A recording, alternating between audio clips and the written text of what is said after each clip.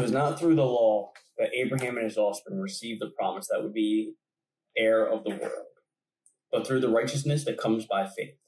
For those who depend on the law are heirs of faith, means nothing, and promise is worthless, because the law brings wrath. And where there is no law, there is no transgression. Therefore the promise comes by faith, so that there may be grace that may be guaranteed to all of Abraham's offspring, not only to those who are of the law, but also those who have faith of Abraham. He is the father of us all. And it is written, I have made you a father of many nations. He is our father in the sight of God, in whom he believed, and God who gives life to the dead and called into being things that were not. Against all hope, Abraham in hope. Yeah, sorry, I was like, whoa. Believed, and so became the father of many nations. Just as it had been said to him, so shall your offspring be, without weakening in his faith. He faced the fact that his body was good as dead, since he was about 100 years old, and that Sarah's womb was also dead. Yet he did not waver through unbelief regarding the promise of God, but he was strengthened in his faith and giving glory to God, being fully persuaded that God had power to do what he had promised. This is why it was credited to him as righteousness. The words it was credited to him were written not for him alone, but also for us, to whom God will credit righteousness. For us who believe in him who raised Jesus our Lord from the dead, he was delivered over to death for our sins and was raised to life for our justification. Anywho, so we just struggle busted our way through reading Romans 4, verse 13 to 35, but that's all right. That's all right. We're going to keep going. We're going to keep chugging along, you know? It seems like a lot of things are going through your head right now, but I'm going to start. Anyway, for since all God's dealings with Abraham, Isaac, and Jacob happened before the giving of the Mosaic law, we can't say they were based on the law. Instead, they were all based on God's declarations of Abraham's righteousness through faith. Faith is the ground of God's blessing. Abraham was a blessed man indeed, but he became heir of the world on another principle entirely. Simple faith. The law cannot bring us into the blessings of God's promises. This is not because the law is bad, but because we are unable to keep it. Okay, so I'm writing the law isn't bad. It just exemplifies that we're in need of a savior, which is kind of what Pastor Jesse keeps I think that's what we're kind of getting into. reiterating. Oh, cool. Mm-hmm. Our inability to keep the law, our transgressions, means that it becomes essentially a vehicle of God's wrath towards us, especially if we regard it as the principle by which we are justified and relate to God. What? Yeah, no, I thought I was going to say what you were just saying, and it didn't. Well, it kind of is. Kind of, but not like. It's a little different. Yeah. Anywho, how can Paul say this? Because transgression is the right word for overstepping a line, and this is for breaking a clearly defined commandment. Where there's no line, there's no actual transgression. I feel like that's kind of where we got, like where we're at now. I mean, like as a society with like the fluidity, like there are no lines. Mm-hmm. So if there are no lines, then There can be no problems. there are no transgressions because there aren't any lines. That's what he's saying. Where there's no line, there's no transgression. And now like the whole thing is fluidity. Yeah, I mean, that's what they would say, like, without God's law, like, we would devolve into anarchy. Yeah. Because if everyone's their own God, like, who sets the laws? Thou shalt not kill, thou shalt not steal. Yeah. No, I agree. There is sin that is not crossing the line of the law of Moses. The root of sin isn't in breaking the law, but in breaking trust with God, with denying his loving, caring purpose in every command that he gives. Before Adam sinned, he broke trust with God. Therefore, God's plan of redemption is centered on a relationship of trusting love, faith, instead of law keeping. When we center our relationship with God on law instead of trusting love, we go against his whole plan. That's a good point. What? About how crossing the line, the root of sin is breaking the law, but it's breaking trust. And I think it was just in a business aspect. Like, if you're going into business, like, you know, a merger or something like that, you draw up a contract, and the contract clearly states you will do this, and the opposing party will do their obligations. Yeah. And you mess it up. You don't follow your contract. I mean, most businesses, like, you know, that would kill the contract. That would be over with. And, like, Jesus or God found another way to kind of circumvent the contract, and yeah, because he loves us. Yeah, I'm writing that God's redemption is based on restoring a trusting love. I mean, because kind of going back to Adam, or even Eve, because Eve's the one who originally ate the apple and then convinced Adam, whatever. If she would have trusted God and his word, then she would have had faith. And because of that trust and because of that faith, then she would have obeyed. Instead of seeing it as, well, I obey so that God will love me. Yeah. Whereas we love God, so we obey. Yeah. And if you have that loving, trusting relationship and somebody you love and trust says, don't do this, you don't do it because you love and trust them. Yeah, you don't do it out of fear. And you don't do good things out of, you know, the hope that God forgives you of your transgressions and your sins. Yeah. And you do it because you love. Yeah. Okay. And then the next one is 16, I said? Next one is 16. Justification according to the grace through faith. Faith is related to grace in the same way works is related to law. Grace and law are principles, and faith and works are the means by which we pursue those principles for our relationship with God. Makes sense? Yeah, I think so. So I guess, like, for, like, the way it kind of makes sense to me is, like, the speed limit is the law, right? Yes, I'm aware of that one. Okay.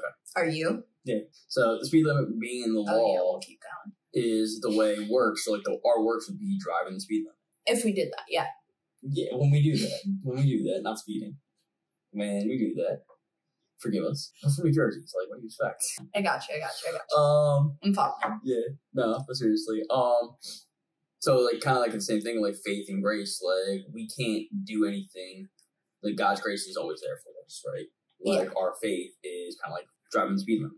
Like, we just have faith in God. We have faith that God is good and that his grace is there for us. Therefore, we are saved. It's kind of, in my mind, makes sense. Does that make sense? No. Okay, yeah. I don't know. I'm not even trying to salvage it because, like, yeah, I think I'm just going to dig myself into a further hole. So, you come up with your own. I'm just reading what it says. Okay, looking at it this way makes more sense. So, grace and law are the principles. Faith and works are the means to pursue the principles. So, if you have faith is the means of pursuing grace. Works is the means of pursuing hope, like that. Yeah. Right? That makes sense. Yeah. Clicking in the head. Anyway, so I'm going to read this one again. To speak technically, we are not saved by faith. We are saved by God's grace, and grace is appropriated by faith. B. Salvation is of faith and nothing else. We can only receive salvation by the principle of grace through faith. Grace can't be gained through works, whether they be past works, present works, or promised works. This is because, by definition, grace is given without regard to anything in the one who receives it. By definition. I'm going to write that down. Well, I'm going to write down grace is unmerited favor, because that's what Pastor Jesse says all the time. Grace and faith are congruous, like congruent, and will draw together in the same chariot. But grace and merit are contrary, the one to the other, and pull opposite ways, and therefore God has not chosen to yoke them together. Cool. The promise can be sure if it is according to grace. If law is the basis of our salvation, then our salvation depends on our performance in keeping the law, and no one can keep the law good enough to be saved by it. A law promise of salvation can never be sure.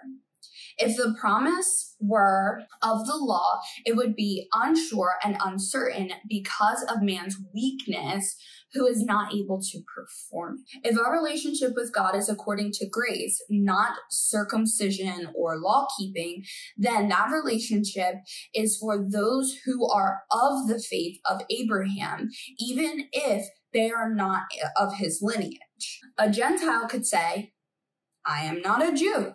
I am not of the law, but I am of the faith of Abraham.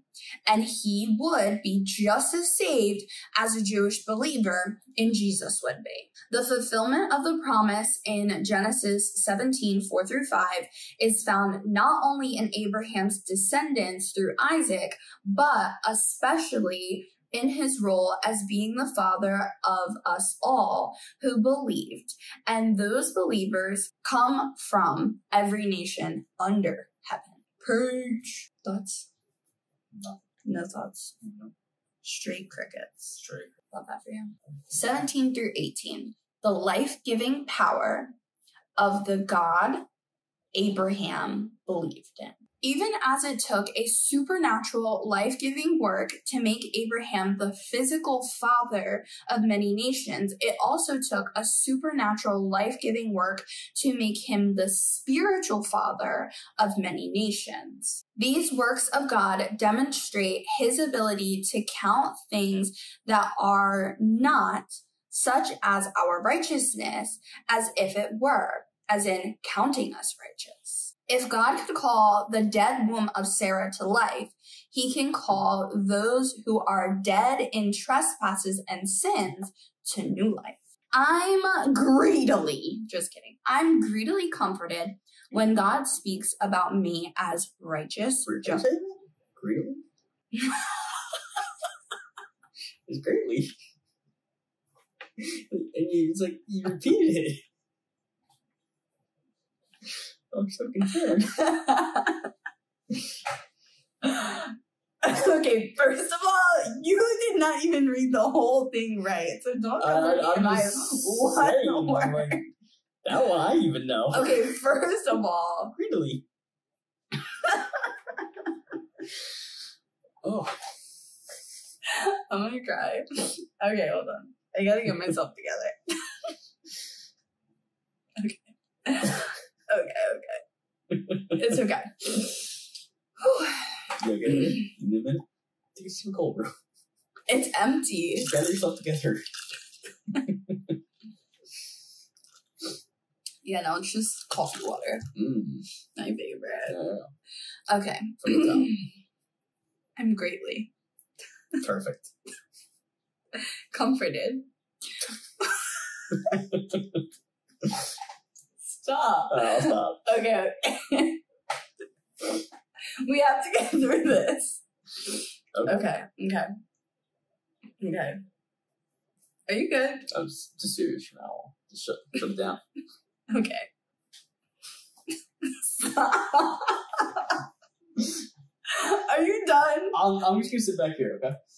Just look at the screen. Okay.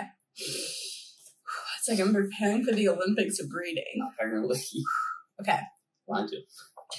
I'm just gonna skip it. Comforted when God speaks about me as righteous, justified, glorified, holy, pure, and saintly.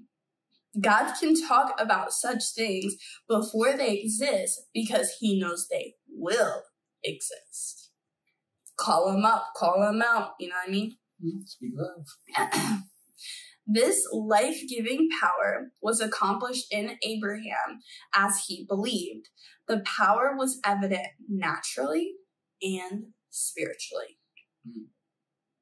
Abraham's example also helps us to understand the nature of faith.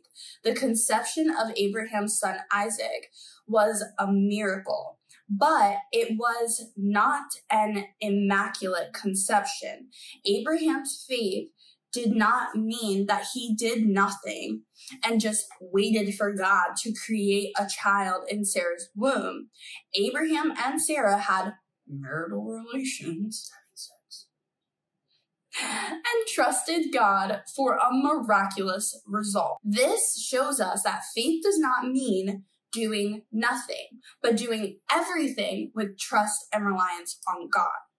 Ooh, sizzle. Okay, so I wrote that faith doesn't mean doing nothing. It means doing everything in my power and trusting that God will do the rest. So that's kind of like when people are like, oh, I'm just trusting in God. I'm just waiting on God. And it's like, but what are you doing? Yeah. Like in the meantime, what are you doing? Are you praying? Are you fasting?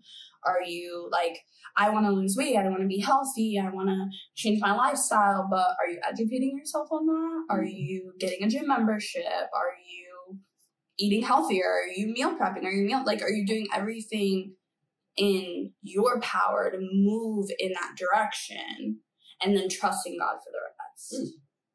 You know, I'm just writing Genesis 21, 1 through 3. This is where Abraham and Sarah have Isaac. And I mean, they said it pretty bluntly. It wasn't through immaculate conception. Like, they had to, you know, do deed to get it done. Anyway, all true believers, like Abraham, obey. Obedience is faith in action. You are to walk in the steps of faith of Father Abraham. His faith did not sit still. It took steps.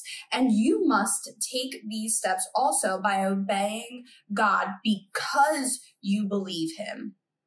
That faith, which has no works with it, is a dead faith and will justify and That's what the pressure says every time. Church is always made to move. Yeah, that's one of our core values. Sense corrects imagination. Reason corrects sense. But faith corrects both. So faith corrects both imagination and sense. It will not be safe sense. What is safe? Safe sense? Have you even heard of that? No. Neither is the web. Saith. Saith. Archaic. Third person singular present of say. Okay. It will not be saith sense. It cannot be saith reason. It both can and will be saith faith. For I have a promise for it. Trap. Thank you for saying that. Trap must have been like the 19 or 1800s. Archaic. He's archaic. That's saith? Oh, that's one. Yeah. Whenever the owl was like, you know, prominent in language. Are you going to write that? No. Oh, good. So 19 to 22. Wait, where did this end? 35. Okay. Abraham's faith was strong. Oh, so you are going to write it? I thought you were talking about what we just read. Anyway. No, I was talking about the heading for the next one. Yeah. 19 to 22. The character of Abraham's faith. Abraham's faith was strong, but it was also strengthened. He was strengthened in faith. The idea seems to be that Abraham was strengthened in his faith, but Paul could also mean that Abraham was strengthened by his faith, because certainly both can be true. Doi. How we need to be strengthened in faith.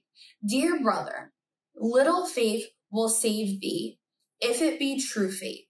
But there are many reasons why you should seek an increase of it. Spurgeon. Spurgeon knew that ministers and preachers especially needed to be strengthened in faith. He sometimes shared his own struggles in this area from the pulpit, but wanted to make it clear that his struggles in faith should never be indulged. Whenever, dear hearers, you catch any of us who are teachers doubting and fearing, do not pity us, but scold us. Period. We have no right to be in doubting castle. Pray, do not visit us there. Follow us as far as we follow Christ. But if we get into the horrible slough of despond, whatever that means. Slough. The heart was slow. Okay, I don't know these old words. That's fine. Oh. That's right, honey. Mm-hmm. Slew of despond, come and pull us out by the hair of our heads, if necessary. Don't come up. That's what he said. Mm-hmm. But do not fall into it yourselves. Spurgeon. He was onto something there. Yeah. I'm going to write that down. Okay. I think that's good to, like, just say, because I feel like I said this in one of my older videos, but we get into listening to podcasters, we get into listening to our pastors, YouTubers, things like that, for doing all the work for us, for our faith, instead of doing it for ourselves. Yeah. And I love listening to podcasts, I love listening to other people, but that's why this time for me is so important, because if I don't know the truth, then I can't spot a lie. Yeah. And if my pastor's saying something that's not true or that's a lie, I know Pastor Jesse has come back like a weekend after and said, hey, actually it was brought to my attention, I misspoke when I said X, Y, or Z. Yeah. And I feel like that's why, as a congregation, it is our responsibility then to know the word and to know the truth, not so that we could be nitpicking our pastors and telling them when they're wrong, but also so that if they're starting to, fall in their faith, that we can pull them up, that we can be there to say, hey, teacher, like, it seems like you've gone a little off track. Like, we should be praying for our leaders. We should be praying for our pastors. We should be praying for our government, because they also need wisdom and discernment. And at the end of the day, they're still humans. We just read that in Acts today when Paul comes to the house, or maybe it's Peter, and the guy like bows to him and he's like, get up. Like, I'm just a human. Yeah. I was thinking, like, also, like, as far as, like, being a leader and being, like, in like Pastor Jesse's stance, or even Pastor E, or any pastor, for that matter. Yeah. Like, you are held to such a high standard, even in God's eyes. Yeah. Like, because even, like, that, the principle falls when God was talking about the children. Like, basically, like, if anyone causes these little ones to fall and stumble, it would be better to be thrown into, the lake or the ocean or the body of water with a millstone tied around your neck. Yep. And, like, addition, I forget the Bible verse on the top of my head, but there's one in the Bible that talks about how the shepherd would be held to a higher standard than that of the sheep. Yeah. The leaders are held to a higher standard, Yeah. And then God, like, said, when you get to heaven, like, if you let a congregation be led in the wrong way, like, ultimately everyone's salvation is on them individually. But if you're the leader who caused all those people to stumble, it's the same as, if you one, the little ones, because the little ones even refer to those who are little in their faith. Yeah. But also, it could be anybody. I think that's also, like, kind of like what we were talking about on Sunday. I heard someone talking about the whole submission thing with wives, and they were saying how submit to your husband to wives seems like such a heavy burden, this, that, and the fifth and the fourth, but that as the husband, as the leader, so much more falls on your shoulder. I think this was Melina who was saying this, but that so much more falls on your shoulder because you are responsible for leading me and all of our children and our children's children, and you're responsible for being that leader and being that voice and speaking up against things that are happening in our family or in our home, and that falls to you. Yeah. So, like, it's my responsibility to submit, and that can be hard and difficult in our flesh. We fight against it. But it's also your responsibility to lead us well, and you are held to a higher standard, and it is expected of you to strengthen your faith and to know things and to be able to disciple and pray to us, kind of like that reel you were sending us, where the dad's in the car, like, talking to his kids about the fruits of the spirits and patience and how they're going to demonstrate that day. Like, that's a father's responsibility. Yeah, and it was even in the video, like, really, like, stood out, like, he took the fruits, and, like, like, people just quote the fruits, but they actually won't physically apply them. Yeah. Like, in that video that he was talking to his kids, he's like, when your brother really annoys you today, we're going to show him. Yeah, it's not even like kindness. If, like, when he does, we're going to demonstrate this. Patience. Yeah. We're going to demonstrate sharing, and, like, he was just kind of, like, applying the verses in the Bible to, like, a real-life situation so that a child's mind could actually rationally grasp those concepts. Yeah, like, when you walk, when you talk. Because, I'm an adult, and, like, even that, like, like, I'm bad at this, like, right off the top of my head, like, I don't know all the fruits of the Spirit. I can tell you them? Yeah, go ahead.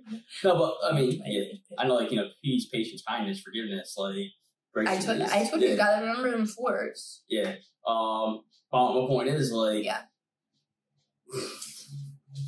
Going off track here. You should know them. I absolutely should know them, but even as not knowing them, like, well, I forgot my point. Kind of like maybe it's what Pastor Luis was saying about even if you don't know what the word says, you're still responsible for it. Like his analogy was about how we can break the law knowingly. Like when he's speeding, he broke the law knowingly. He knew that. He got a ticket for it. Yes. But then when he was trying to turn over and people didn't let him over, he also got a ticket for failure to maintain lane, but he didn't know that was a law. Mm-hmm. So you can break the law knowingly, or you can break the law. How did he put it? He used a very good word for it. Pastor Luis here. I love having my notes right here. He said you can break the law intentionally or negligently. Yeah. And negligently is breaking the law because you didn't know it. And the Bible is so clear. That's not an excuse. Mm-hmm. Like, you're done up about it. Which is funny because he did that sermon on this section. Yeah. So. Which then, like. That's how that applies. Yeah. But yeah, so that's a good point. That's what he was saying about the two different. Mm-hmm. So yeah, you should know the laws, basically. So. You should know the laws. But I have that verses app for memorizing scripture. That's how I memorize them. Yeah. I mean, we're held to a different standard, like, like in that aspect, because, like, kind of what we talked about, like, the pygmy who's in, Africa or whatever place in the world, they obviously don't have this, but here we are, like, we have full access to scripture, we have full access to knowing, like... We're failing an open book test. We're failing an open book test. We have several books. It's our responsibility to open them. 6, 7, 8... 9, 10 books right here alone, plus the entire library my dad has downstairs, plus the www. And the whole internet. Yeah. Yeah. Any video. We could talk about this for hours. We could. We only have 1 minute left. It'd be a little late. Let's come. I can't be a little late. I do not think we shall have many conversations unless we expect God to bless the word and feel certain that he will do so. We must not wonder and be astonished if we hear a dozen or 2 conversations, but let the admonishment be that thousands are not converted when they hear such divine truth, and when we ask the Holy Spirit to attend it with divine energy. God will bless us in proportion to our faith. It is the rule of his kingdom. According to your faith, so be it unto you. O God, give thy ministers more faith. Let us believe thee firmly. So you will be blessed. That's kind of what I was saying to you about us and just our future and what we're doing, that like you will be blessed in accordance to the proportion of your faith. Mm-hmm. Which is why like we should be praying over our unbelief. We should be praying over our doubt. And that one verse which I really love where the guy says, I believe, but help me with my unbelief, when he's asking God, or he asked Jesus to raise his son from the grave, and he's like, do you think I can do it? And he said, I do, but help me with my unbelief. Yeah. That's the thing, like, we can't be afraid to ask Jesus for, like, forgiveness, because, like, that's something that I constantly find myself in, just constantly, like, asking God to, like, forgive me for, X, Y, or Z, but, like, you can also ask for, like, wisdom, and, like, wisdom like Solomon, or faith, like, and righteousness like Abraham. Yeah. Like, we can, cite these people in the Bible and go to Jesus and say, like, Lord, like, give me, that wisdom like Give me. Just kidding. Yeah, and, like, and as we said, like, the Holy Spirit will bestow that upon you. If you ask for wisdom, Jesus is generous with that stuff. Yeah. He's generous with that stuff. And I mean, like, he will give you opportunities to be wise. Yes. That's also the warning that Pastor Jesse said. Be careful. Careful what you pray for. Pray for patience. He will give you many opportunities. To be patient. Anywho. It's like a muscle. Yes. Abraham, in faith, did not look to circumstances, his own body, and the deadness of Sarah's womb, but he looked at the promise of God. in 4:19, there is textual uncertainty as to if we should read, he considered his body as good as dead, or if we should read, he did not consider his own body. Either is possible, though the second seems to be a better choice. His faith did not waver, and it gave glory to God. Though it was a huge challenge, Abraham remained steadfast in faith. When there is no contest, it is true. No one, as I have said, denies that God can do all things. But as soon as anything comes in the way to impede the course of God's promise, we cast down God's power from its eminence. Abraham's faith came because he had been fully convinced of God's ability to perform what he had promised. Is your God too small? The God of Abraham was able to perform what he had promised, and Abraham was fully convinced of this. Some people don't come to Jesus or don't go further with him because they are not fully convinced that what he had promised, he was also able to perform. They think it's fine for them, but it won't work for me. This thinking is a devilish attack on faith and must be rejected. This kind of faith sees the work of God done. It sees the work of God in the immediate. Isaac was born in fulfillment of the promise and in the eternal, accounted to him for righteousness. Abraham's justification and our own. It wasn't only for Abraham's benefit that God declared him righteous through faith. He is an example that we are invited to follow. It is also for us. Paul's confidence is glorious. It shall be imputed to us who believe. This wasn't just for Abraham, but also for us. When we talk about faith and saving faith in Jesus, it is important to emphasize that we mean believing that his work on the cross delivered up because of our offenses and triumphed over sin and death, raised because of our justification, is what saves us. There are many false faiths that can never save, and only faith in Jesus, in what Jesus accomplished on the cross and through the empty tomb, can save us. Faith in the historical events of the life of Jesus will not save. Faith in the beauty of Jesus' life will not save. Faith in the accuracy or goodness of Jesus' teaching will not save. Faith in the deity of Jesus and in his lordship will not save. Only faith in what the real Jesus did for us on the cross will save.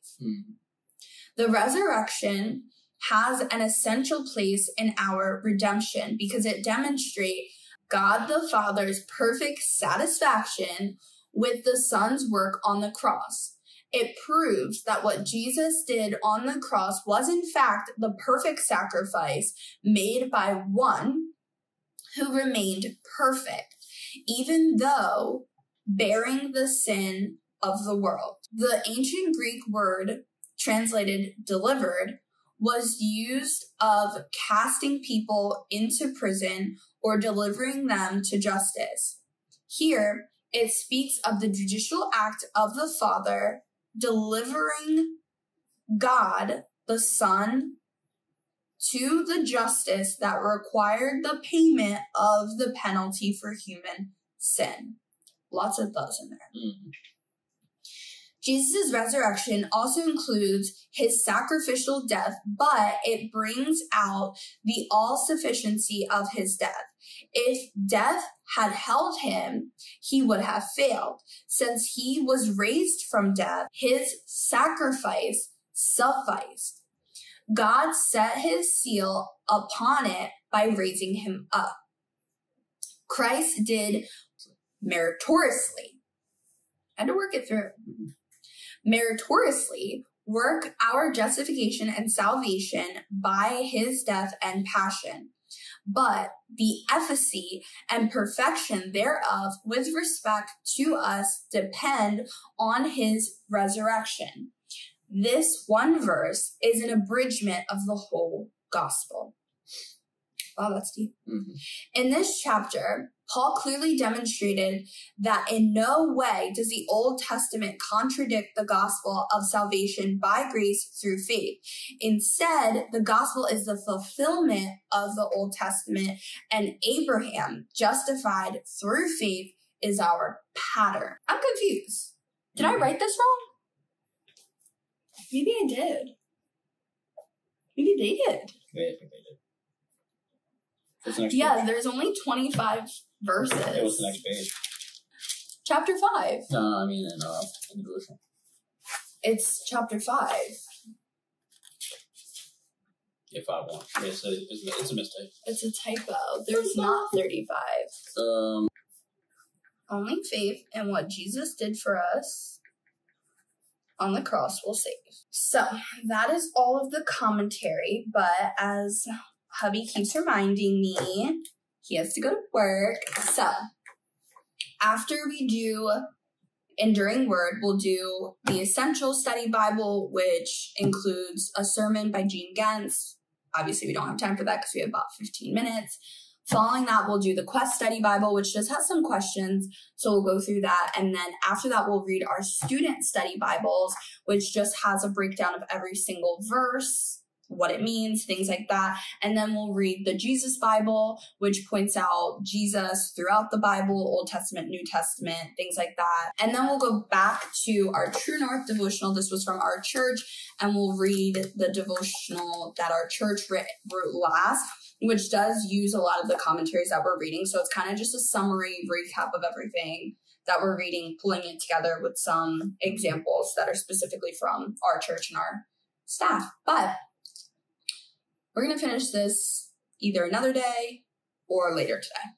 Anywho, if you guys enjoyed this video, if you enjoyed doing a Bible study with us, drop down below in the comments. Let me know if you would like some more content like this. We love doing Bible studies. We are trying to get back into the rhythm of doing this. I don't know if I mentioned in this video yet. I don't think I did, but we were doing our morning routine a little bit differently, but because my husband is working a lot more and he has to start work at 6, our schedule became a little bit untenable. So now we get up in the 4 o'clock block, which is brutal. It can be brutal, but you do what you gotta do. If we have to take like naps or stuff like that later in the day, it kind of is what it is. This is just that unbothered time that we have where we can do this together. We can prioritize this for God and for our marriage. But with all that being said, if you like this video, make sure to smash that like button and subscribe to my page. And make sure your post notifications are on because I do post 3 videos a week. 1 on Wednesday, 1 on Thursday, and 1 today on Faith Fridays.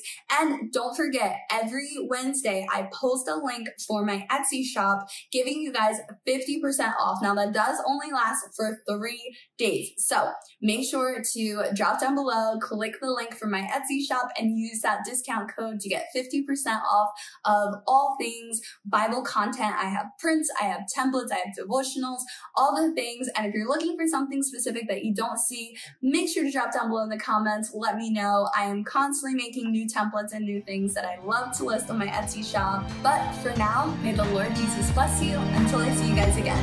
Bye.